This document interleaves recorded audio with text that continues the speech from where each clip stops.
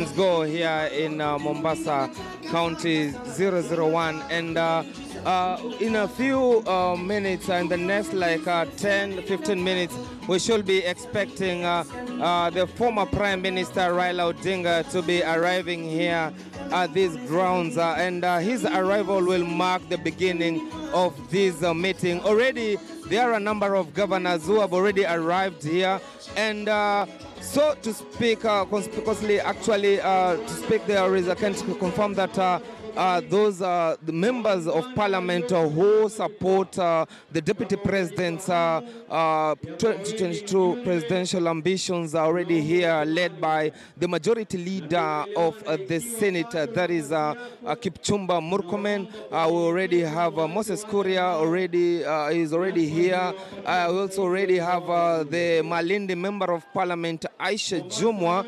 And these members being here, it is a signal that yes, they are already upbeat to ensure that they join other members of parliament in their push to sell the Building Bridges Initiative report. Remember that initially these members were against these forums, and their initial stand was that the money that is being spent by the county government and of course the national government in terms of trying to sensitize Kenyans in regards to this report, and their allegations was that money is being misused, and there is no need of trying to popularize these reports, since they are all in agreement that this report actually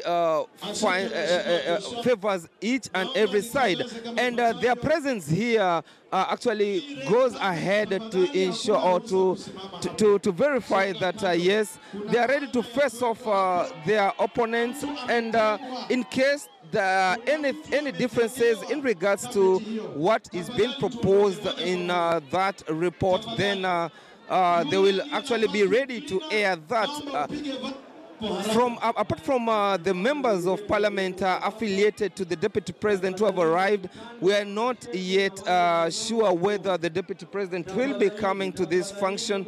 But what we can confirm is that the former Prime Minister Raila Odinga, who has been attending these forums from Kisii, Kakamega, and now in Mombasa, that is 001, Mombasa County. And this goes to show that, yes, they are ready to continue popularizing these reports. And remember that there has been different views from different political players, others stating that, yes, they would like this report to reach to the grassroots level.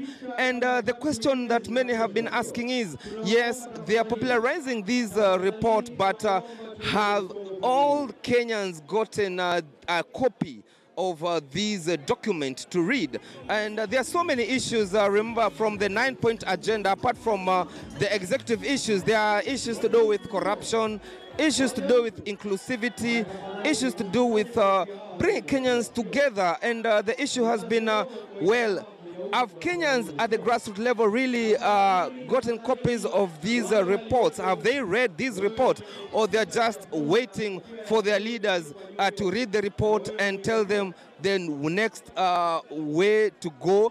But of course, this is a political process, and we can't rule out politicians being at the forefront of leading all these, the process itself.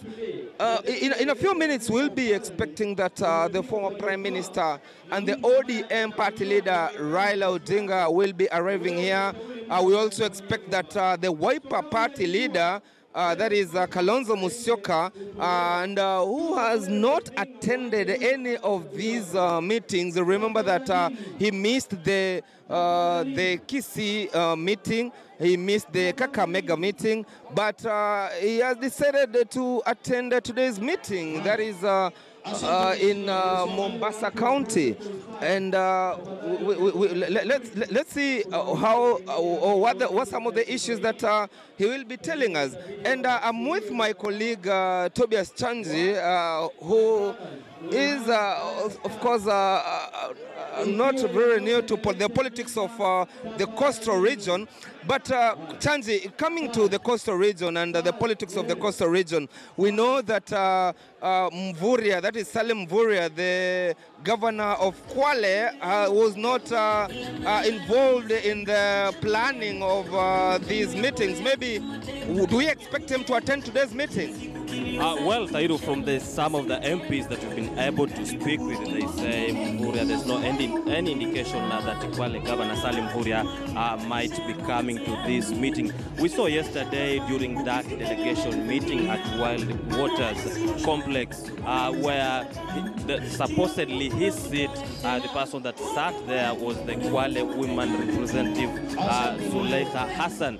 So far, it's an indication of only 5 governors in the entire of the 6 coastal counties that have shown interest and that might be appearing here. And from what transpired yesterday, there are so many issues that the coastal region people want addressed in the BBI.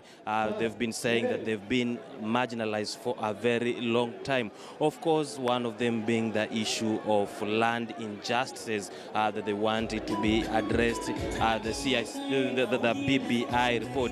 Other issues include the industries that have been there for a very long time, but for now have collapsed. For example, the industry of cashew nuts, the industry of coconut, the industry of bixa, we have sugarcane, among others. Politically, most leaders have been saying that they want to have a rotational presidency so that at one time someone from the coast region, Michikenda, might also make it to the top seat of the nation. So these are just some of the proposals that were made yesterday during that meeting that prepared ground for this day's event.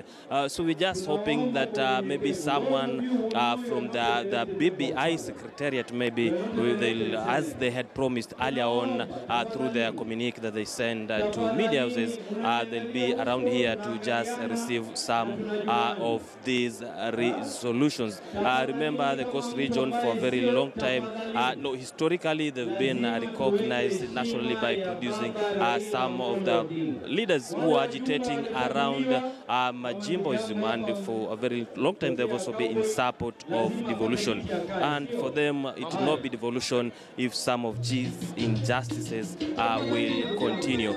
So that's what we're just waiting for here, waiting for the party leader, that's Raila Odinga, maybe to make entry.